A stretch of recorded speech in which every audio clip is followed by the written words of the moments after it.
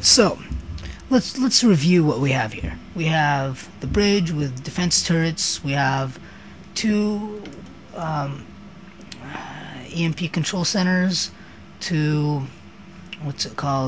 bunkers, two tiberium spikes on each side. We have 4 tiberium spikes on each side. In the back, we have 2 tiberium fields on the back of each side.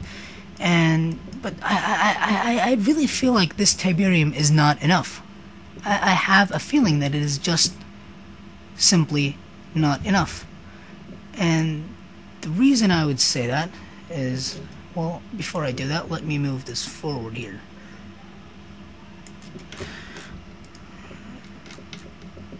This back down. Move this forward to the edge, more to the edge.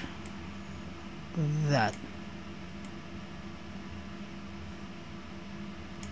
And so these defense turrets will automatically shoot any enemy targets, any enemies of whoever captured it by an engineer. Now, I want to add a blue tiberium field somewhere in this map, but I do not feel like there is enough space. So, what I am going to do is I am going to add 4 blue tiberium fields. But there is always a catch, isn't there? As one famous man said, there is always a catch into something. I do not know what I'm saying. So I'm going to add a tiberium field right here. I'm going to add a tiberium field right there, and right there. But that's a blue tiberium field. But to the tiberium field, I am going to let's select all the tiberium fields. Yes, and I'm holding shift and clicking on the item, which selects them in groups, just like you would in your desktop or other stuff. So I'm going to, here's general, I'm going to click on tiberium. Now, the respawn point, how fast it respawns, I'm going to set that to 7, since it's blue tiberium. Every 7 seconds, whatever blue tiberium was captured will be regenerated. And the radius will, let's see, what's 100? What does 100 do? That seems, see, now the tiberium would be rare, be there, and it would be great. Actually, let me change it to 120. That did not change at all. 150. Oh, I know why. I've not selected the tiberium fields to change. Let's see, that's 100. Let's change it to 120. 120 seems right.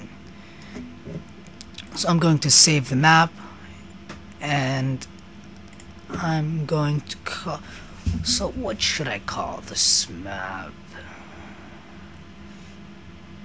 Death Valley? No.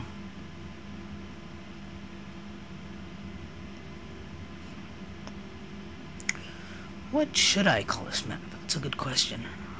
Well, until I come up with a name, I am going to call this map and actually no, I'm going to use the camel hump method. If any of you programmers, what it is, basically the first letter of the first word is lowercase, and then any other word after it that's supposed to have a space, I'm going to add a capital instead of the space of the letter it starts with. So for example, map valley, no, valley like that, and then valley, and then 1, and then version 1.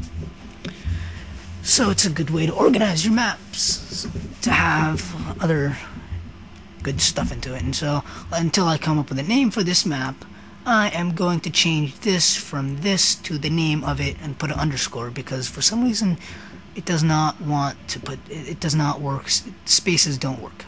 So I'm going to click OK. I save the map, and voila, you have your map. Well, anyways, thank you for watching. I hope you liked the video.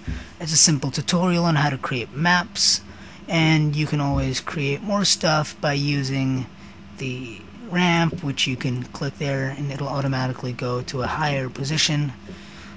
let's say here, no.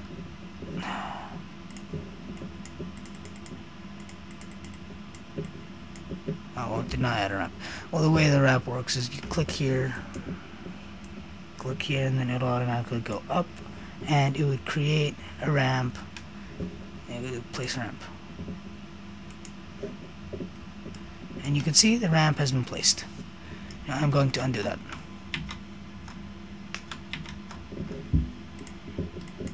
Okay.